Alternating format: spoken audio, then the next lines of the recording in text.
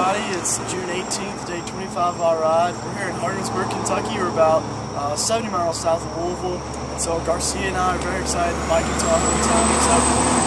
And today's dedication is going to go to Fred and Ella Mae Keeling. They're the grandparents of Monica Spees. She's a WKU student, and she actually wrote one of the very first newspaper articles about Bike4Alz, and you can check that out on our website. Monica wanted to tell everyone that her grandparents were great people. Her grandfather passed away this past September with Alzheimer's, and his wife, Ella Mae, passed away in February at the age of 94. And I'm just going to read a quick something that she sent us about her grandparents.